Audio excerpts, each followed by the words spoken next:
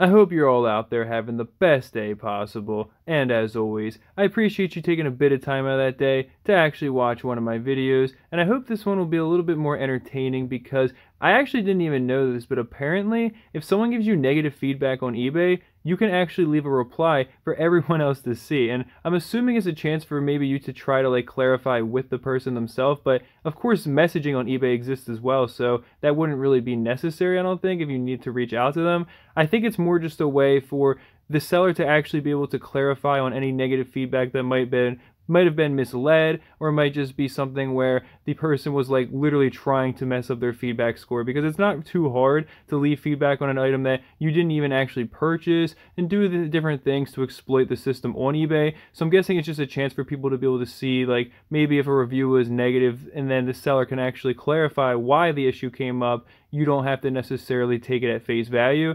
But it also led to something pretty funny, because I actually saw a little reply that I think took things maybe just a little bit too far. And to be fair, the original reviewer was a bit on the angry side, but this person definitely did not take it too well. And yeah, I mean, this absolute beauty was what unfolded.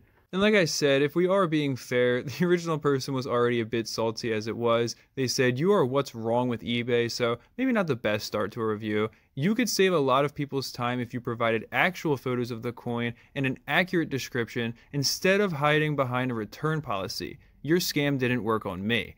But then, this is where the beauty really unfolds, because obviously customers can say whatever they want because they're the ones that have the freedom to buy from whoever they want. And if this video does have any kind of point, it's just to say, if you are starting a small business, no matter how tempting it can be to get annoyed, even if you're in the right when it comes to these types of, I guess, not even reviews, but just feedback and overall customer interaction especially, do not take the path that this person did.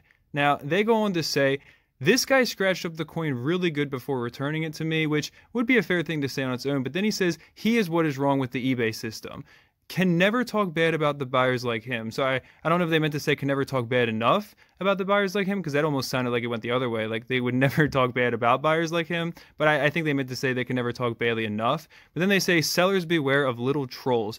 That's where things really start to take a bad turn. Also, it was a $30 item that was won on auction, which, talking about the value of the item, if it genuinely had a problem, obviously it doesn't matter. You still need to deliver on that, excuse me. And then they say, "I have blocked him. I would suggest any other seller does the same." Sweaty little troll just looking to hurt someone. And yeah, again, insulting the person who is your customer or was your customer, regardless of whether they're going to buy from you again or not, it just is something that speaks really poorly. And I know this is an eBay seller, so they don't really have any actual reputation that a business does, but you still have an eBay store. These are still things that anyone can see. I literally saw this at the top of their feedback. So, and I was looking through the reviews because I wanted to see if they were a seller I should consider buying from or not. And after seeing this, it made me realize, well, if I do have any issue with this person, it doesn't seem like it's going to go over very well. And I myself have now been convinced not to buy from them, just as an example of how something like this can actually hurt you. But that is it for this quick little video. If you did find yourself enjoying it, consider sharing with a friend who might feel the same. Beyond that, dropping a like and a comment are things that can actually boost this video in the algorithm. And if you want to subscribe to the channel, I do post a decent amount of silver related content, but I promise I will be branching out. I want to do more financial content in general.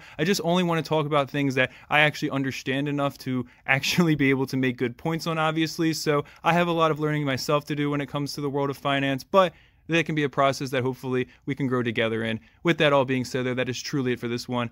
Peace.